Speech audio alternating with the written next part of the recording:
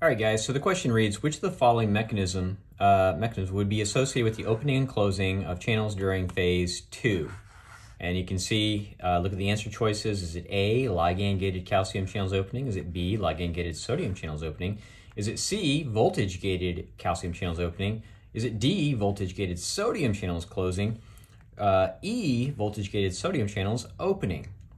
Now, you know this is, obviously, this is going to be like a cardiac question, right? So then we have to ask ourselves, is it the pacemaker, or is it going to be the myocyte, okay?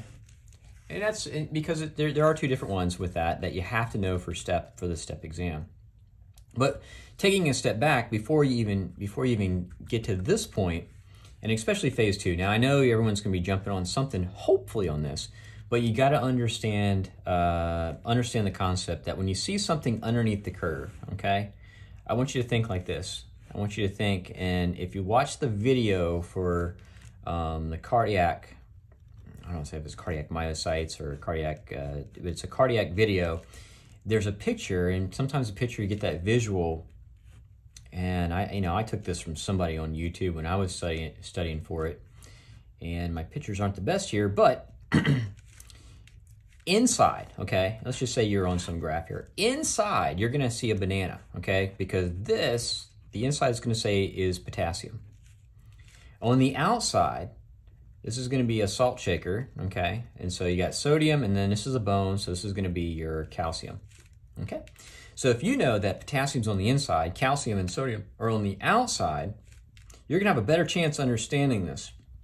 Because if you started, let's just say, for example, you start here, and it starts going up. So for this to go up, kind of away from the bottom, something has to come in to make this thing go up, okay? And this is just how you can kind of memorize these things per se, understand the concept. So does that mean when something comes in, well, potassium's already on the inside, so something else has to come in. It's going to be calcium or sodium. And it's the same thing here. There's things at rest, but then something filled the center, right? It pushed this line going up. The line didn't go down, line went up. So something's coming in. It's going to be calcium or sodium, right? So how do I know which one? Very simple. And I should do this line more steep. When it's gradual, this gradual one on the pacemaker cell, you got to be thinking it's calcium coming in, okay? And then the picture that I always showed, I want you to put a little lightning bolt, okay? And then as it comes down, well, if it comes down, something must be leaving, okay? Well, what's the only thing that leaves? Potassium, okay? So calcium comes in on the pacemaker, and then potassium leaves on the pacemaker. Now, on the cardiac myocyte, it almost looks the same, but then you have this thing called the plateau phase. Now, the plateau phase is basically, it's like a flat line there, because it's a balance between something leaving and something coming in, and that's what creates it like this. So over here, this is more of a faster way you go up, right? Something came in really quick, so it's not calcium, because we said calcium is slow. It's sodium rushes in, and we always put a little lightning bolt because it's voltage gated, okay? And then sodium races in, and then when it gets to this peak up here, sodium channel closes. And then anytime something comes down, you got to be thinking potassium. Potassium has to escape, okay? But then there's a balance here. Well, we know if something's escaping, it's got to be potassium, but then something's coming in. And that's the question that they're asking, because phase 2 right here, and again, we know it's the myocyte because there's a plateau phase, right?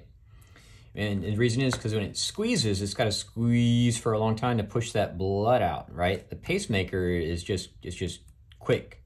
But for the myocyte, the myocardium, it's got to pump and squeeze. So, but this is a balance, right? This plateau is a balance. It's got to be one of two things, right? What are my two choices? Sodium or calcium? And you're going to know it's going to be the calcium, okay? And it's actually a balance. It's a balance between technically it's a balance between the potassium and the calcium. And then when it gets here, obviously the calcium channel is closed, and then all you have is potassium coming out, and it goes back down.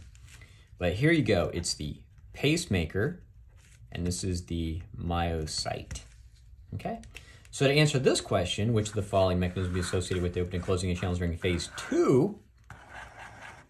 We know it's a balance, and all this stuff, we're dealing with the lightning bolts across these guys, so we know it's not going to be ligand gated. And if you don't know the difference between ligand and voltage, watch the pharmacology videos. Really kind of touch on these. We talk about G protein, ligand gated, and stuff like that. So now we're just down to voltage gated, right? Good. Always know voltage gated. And then which one creates the balance that's coming in?